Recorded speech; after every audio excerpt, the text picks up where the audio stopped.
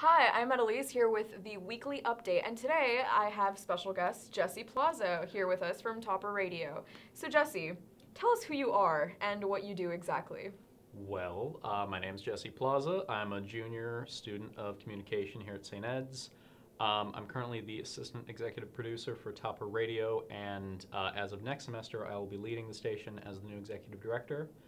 And I donate blood. I like I'm a to blood take donor. selfies, Yeah. and I have a weekly show called The Weekly Dub, which airs Saturdays at midnight. And basically, besides that, I'm not interesting. Oh, don't forget your plethora of coats. I like coats and dressing nicely. Yeah, fashion's a thing. Tell us about your radio show, though. Okay, so the Weekly Dub is an electronic music and discovery show. It's kind of half talk, half music. And what I do is I take a student guest. I'm recording later. Today, I take a student guest and we talk about things, generally nothing in particular of importance because, why should I ever have any meaningful, good content? But Right. no, I tend to split it up between talk and music, but we try to explore the bits of electronic music and culture, like this ridiculous. Speaking of the word selfie, there's this song called #selfie Yes, I have heard. by the Chainsmokers Oh, that right, is right.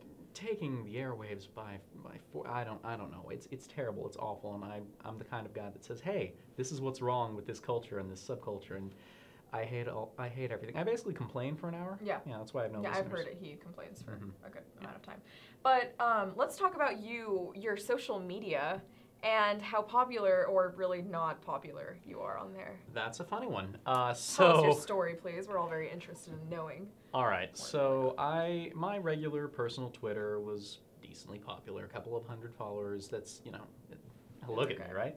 But last Christmas around, my radio show was actually mentioned on SiriusXM BPM, their electronic music station.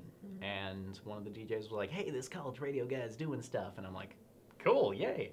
So I noticed I gained about 800 followers on my personal account and on my radio account. I remember you texted me that evening. Yeah, You gained I 1,500 followers. I freaked out, had no idea what was going on. So I guess, so for months I just thought that I was enjoying a nice little surge of internet fame for doing a thing that I liked.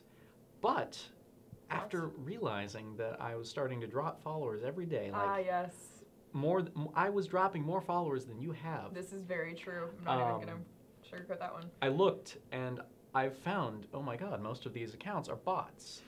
And what's your theory on the bots? My hypothesis on the bots is that the XM kind of street team type people, the promotions people, they kind of artificially inflate mentioned accounts. Like they have all these people build up these followers so they appear popular, they appear as relevant content creators when they're actually not. Right, like me. You. Yeah. So that's kind of terrifying, but that's something I was actually going to talk about on the show later today. But basically, I'm not popular. Right. And we're getting there. Yeah. We're getting somewhere.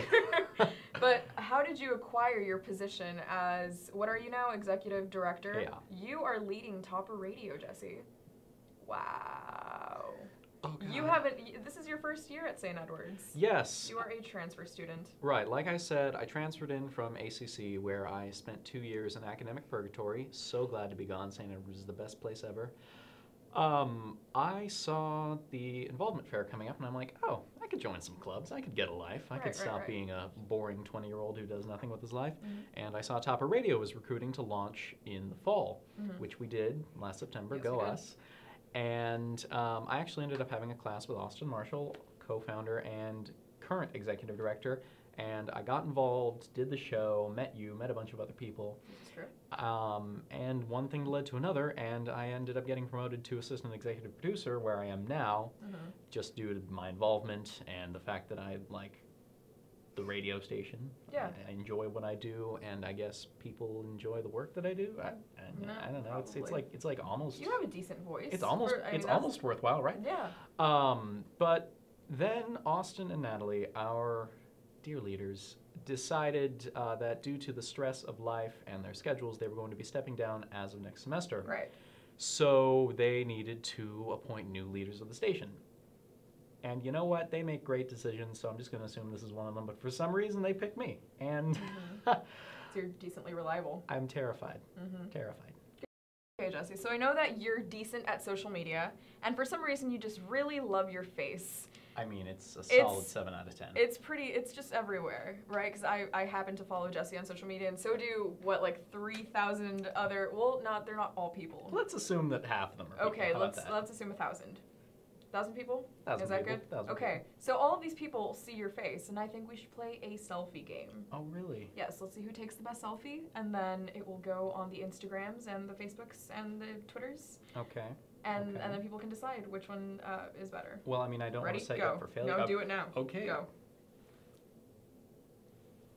Okay, we're saving this. Okay. Just make a face. Don't make the face that you always make. Just.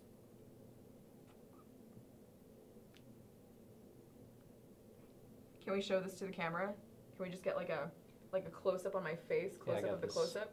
What if I just kind of do this thing?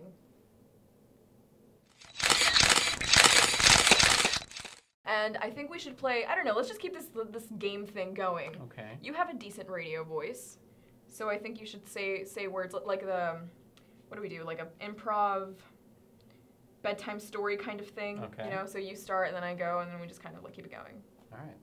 Follow my lead? Sure. Once upon a time, there was a little lamb who jumped in the forest and ran to the fiery pits of hell. Along this journey, the lamb encountered a 30-foot ball python. The python then hugged the lamb and told it that it was all going to be okay because the ball python was a pathological liar and it was actually strangling the lamb for its dinner. Naturally, because the python is in hell and the lamb is in the fiery pits of hell. But then the lamb reacted. And it screamed, "Moral of the story, kids, don't be a lamb in hell." The end. Great. That was pretty solid. Solid. Yeah. Awesome. This is the kind of bedtime story you tell kids, like right after you beat them with a switch. You know, speaking of fiery pits of hell, this looks like a dungeon. Oh, yes. This is the Whisper Room, in case you did not know what this, it says Whisper Room right here. I don't know if you can see it, but this is where Jesse does the thing with the words, and as do I, because I'm in Topper Radio as well. So, it looks like a massive, like, I don't know if you've seen Sweeney Todd. The room with the meat pies. Yes, exactly. And it just looks like you're gonna look in there and it's gonna be like fire but it's actually a very, very friendly room. It's actually not that friendly. It's really, really hot. It's dark, it's sweaty, all the sound absorbs into the walls. Yes. The Whisper Room is a wonderful little bit of technology that we have here in the Monday Library. It should be bigger. But recording in it is akin to sitting in a sauna with all of your clothes on, except you're with someone else who's like dangerously close to being uncomfortable with how close they are to you. And you have this microphone just like almost stabbing you in the face. Yep. And that's pretty accurate. these are the resources we have. Topper Radio, as you know, does not have a studio yet. Not yet. Working on that. Definitely. But yeah, this is what we have to live with. However, you should listen to Jesse's show. What's your show called? It's called The Weekly Dub, which is funny because this is weekly updates. The Weekly Dub, where can you listen to the show? TopperRadio.com or our Mixcloud at mixcloud.com/theweeklydub. We put out new episodes every Saturday at midnight, and I think they're okay. They're all right. They're not that great. But yes, this has been Jesse and Annalise with weekly updates. You're watching Topper TV.